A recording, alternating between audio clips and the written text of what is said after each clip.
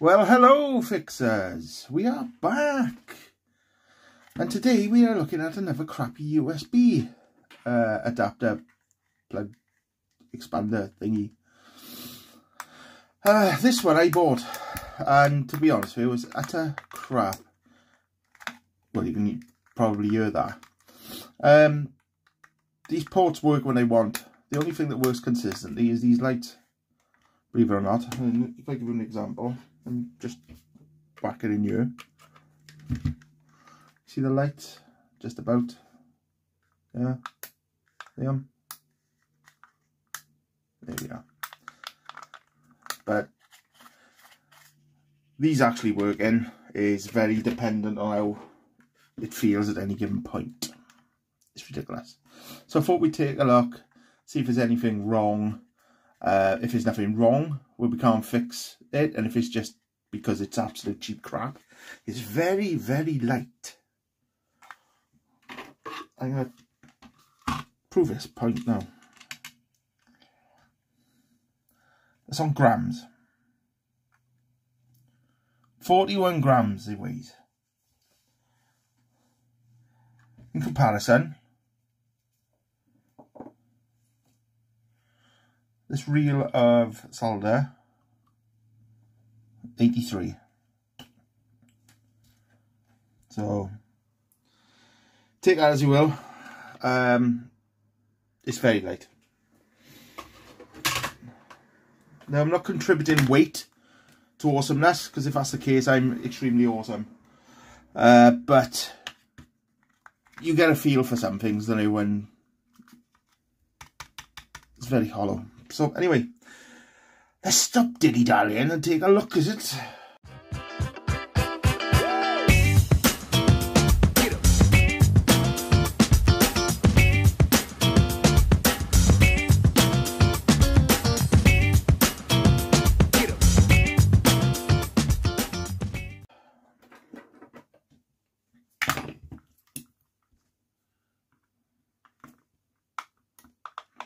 I assume this is how you get into it, because there's no screws.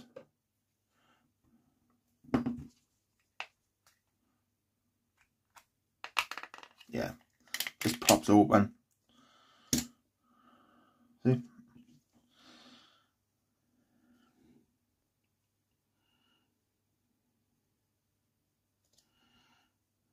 Big scratch on the board there. I thought for a second it was corrosion, but it's not. It's just a colour on the right end of there.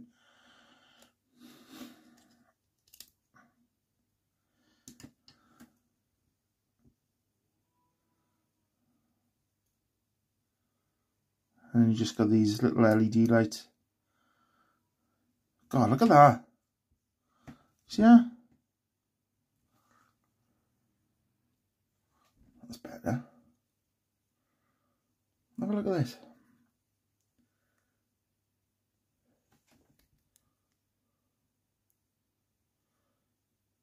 There's not even any solder on here.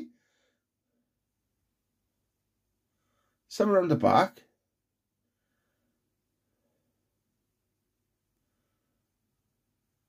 Same by there. Not as bad, but same by there. It's really, really poor, isn't it?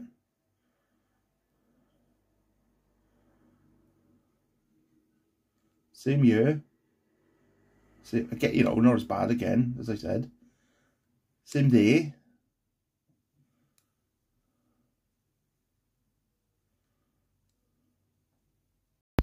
Look, there's a hole in the solder by here as well. So it's not even soldered properly there. And by here, there's next to no solder on the joint either.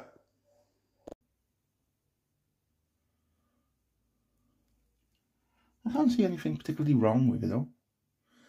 In the sense of there's something actually, you know, the solder's bad. We can sort that out.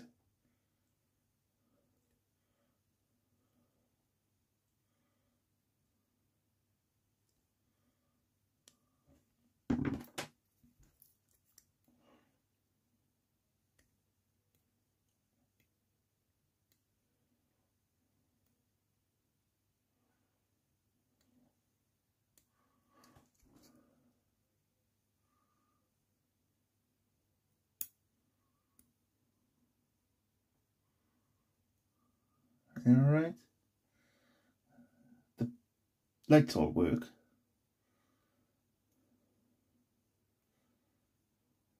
God, the soldering on this is terrible, isn't it? Where was that scratch I saw? Oh, down by here, look. It's not going to cause any problems, but still. Just goes to show how these things are so nastily thrown together.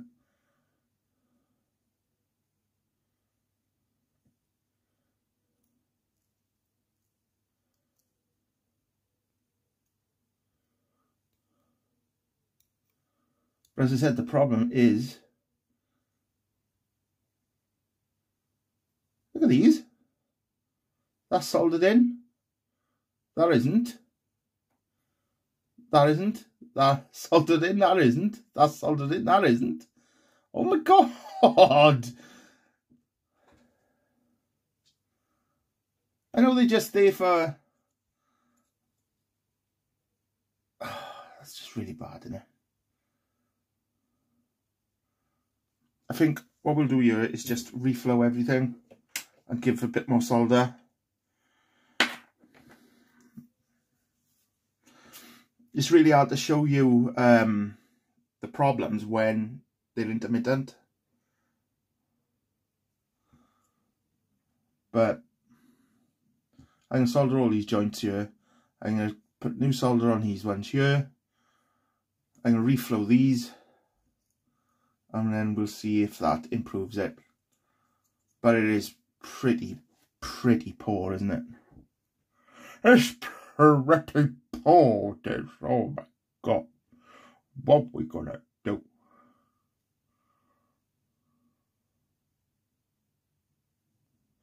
Well, the only thing wrong here is just poor manufacturing, ultimately. So... let's dig in and start sorting this out.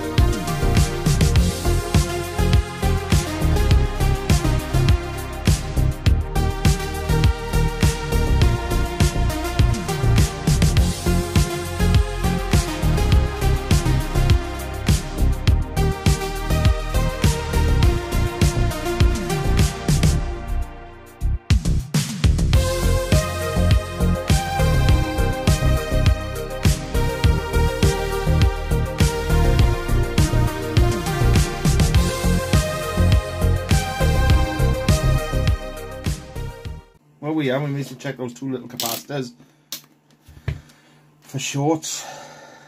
So it's ground there. Oh, it's ground here anyway. Let's put it on there.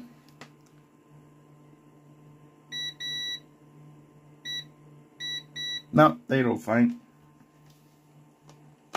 So I guess the next thing is to go and test it. So let's go and test it. So let's test it. Now, don't worry about that mess on my mouse mat. It looks a lot worse on camera than it is, but it is still making its coffee, everything on it. Anyway, so use my mouse, right? My vertical mouse. And it's Bluetooth, or you can use the wire. And it's set to off at the moment, so that means the Bluetooth's off. And I've plugged it in. Here, look. Let me see. Plugged it in. Into the first port, right? So, right, first port's now working. See, first port's now working.